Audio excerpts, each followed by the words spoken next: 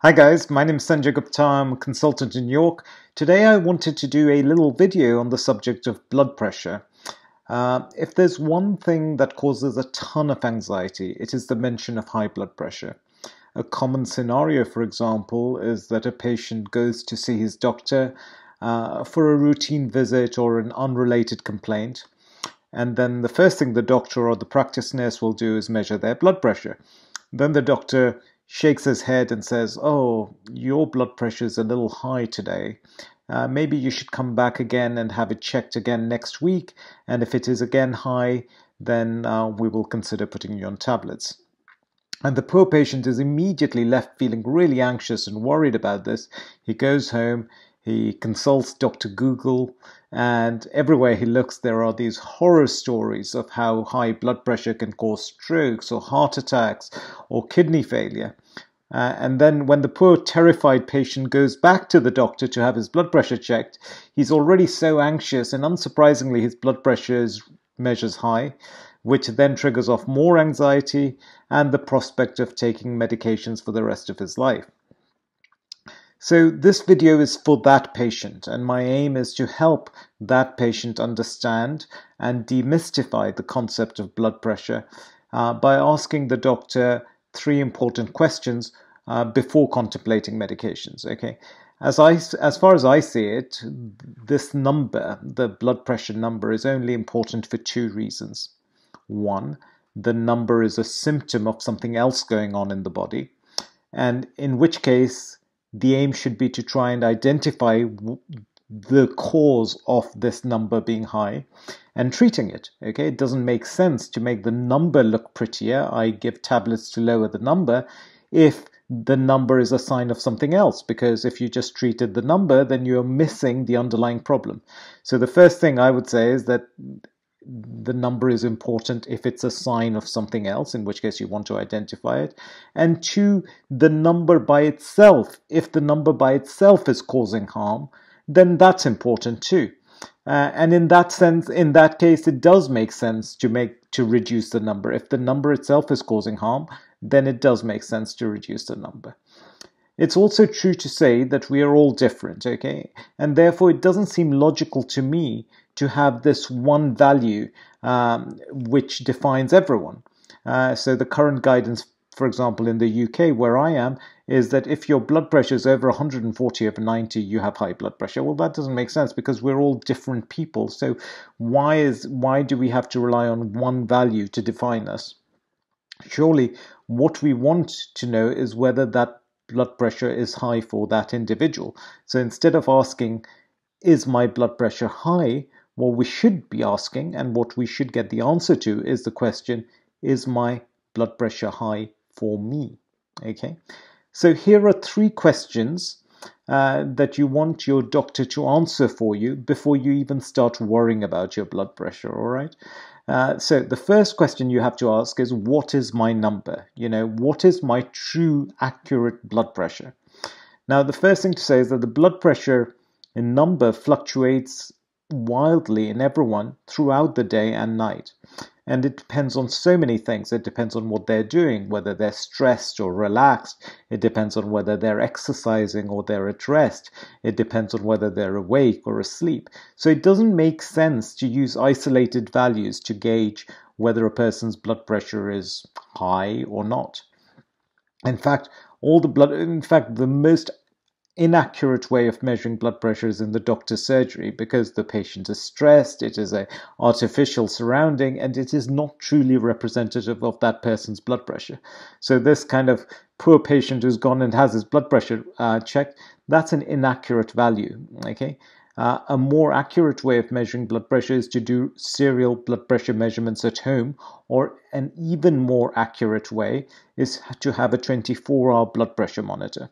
The 24-hour blood pressure monitor, what that does is it makes automated recordings of the blood pressure several times during the day and night, and then it allows the doctor to calculate an overall average.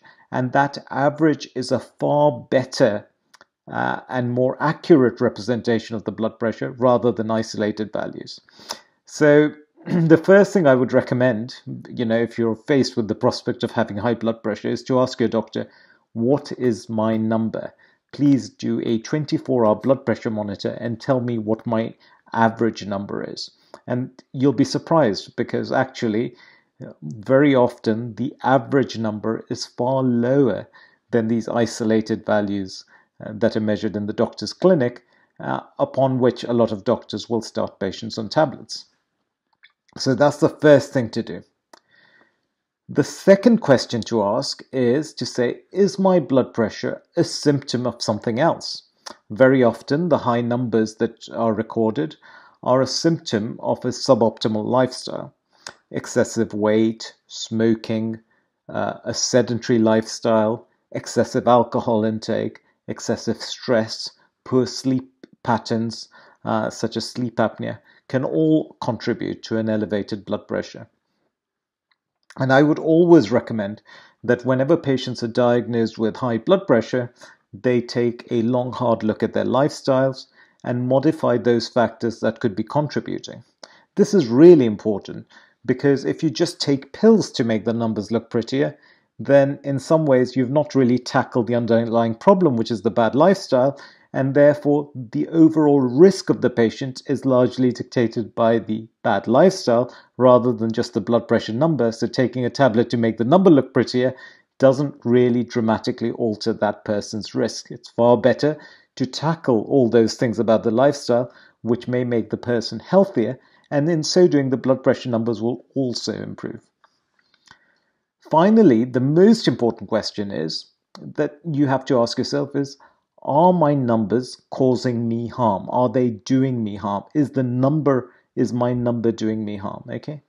Now, everyone worries about being at increased risk of strokes and heart attacks and kidney damage, but the truth is that these risks are only realized in the long term, meaning that if you've had several years of chronically elevated high blood pressure, then there's a risk of having such events. However, to expose you to this risk, there must be a degree of low-level damage going on in the body, right? It can't be that you have nothing going on in the body and 10 years later you have a stroke. That wouldn't make sense. So something must be going on in the body which may not be visible to the outsider, and the patient doesn't realize it, and then 10 years down the line they have something which is a big event like a heart attack or a stroke or something like that. So to expose you to the risks, the kind of those big risks, you have to be having a degree of low-level damage happening in the body chronically. The problem with high blood pressure is that if the blood pressure is high, then our tiny, tiny blood vessels, the tiniest blood vessels, which happen to be the ones that infiltrate our organs and supply our organs with oxygen-rich blood, they tend to also be the thinnest and most fragile. And if you have a blood pressure which is high for you, then that number does increase the risk of these tiny blood vessels getting damaged. They often can burst, and then they heal by clotting off. And therefore, those areas supplied by those tiny blood vessels don't get the blood. And so, because you have millions of tiny blood vessels, 1 or 2 doesn't make a huge difference. But over a period of time, as you continue to damage more and more and more blood vessels, you continue to get increased levels of low-level damage, which a person may not be able to see or sense from the outside, but are going on in the body, and eventually they culminate 10 years down the line with a bigger event like a heart attack or a stroke or kidney damage. We can look for such low-level damage, okay? In particular, we can visualize these tiny blood vessels in our eyes, in the retina. So a simple look, if your doctor looks at the back of your eyes, he'll be able to see whether there is any effect of damage to these tiny blood vessels.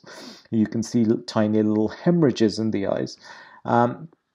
Similarly, the tiny blood vessels also supply our kidneys, and if the blood vessels in our kidneys are affected, then even before our kidney tests become abnormal, you can detect that the kidneys start leaking more protein, because and this extra protein can be measured in the urine. So that's another way of detecting low-level damage before any high-level damage occurs. Finally, if the blood pressure is truly high for that patient, then the heart would have to work harder to pump blood around. The heart is a muscle, and therefore if the heart is working harder, if the muscle is working harder, then the muscle will hypertrophy or become more muscular.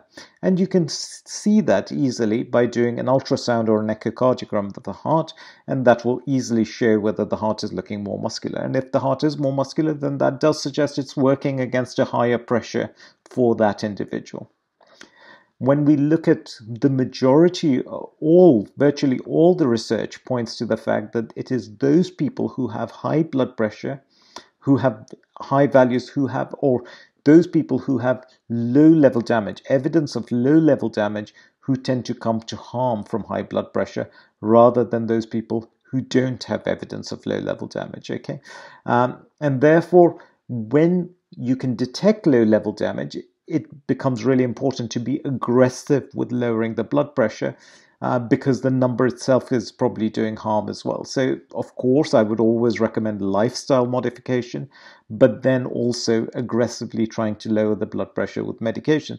And I would say that is irrespective of what the number is. So if the number is, say, 130/80 and the person's got all this evidence of all this damage, I would still be more aggressive about lowering the blood pressure. Whereas if I had a patient who had a blood pressure of 150/90 and didn't have any evidence of low-level damage, then I wouldn't be so aggressive. I would still recommend lifestyle modification wherever possible, but I wouldn't necessarily jump in and give this patient medications. So, blood pressure is far more complex, and I hope that this video has been helpful in helping those people who worry about their blood pressure. You want to answer these three questions. What is your true number? Is your number a sign of a bad lifestyle? And finally, is your number doing you harm? And this will then allow you to decide what works for you. It'll give you an idea of what your number is. It'll allow you to work out whether there are any lifestyle factors that may be contributing, and of course modifying them. And when you do modify the lifestyle factors, it's good to again use a 24-hour average to monitor your progress, right? And then finally, whether you really need the medications or not.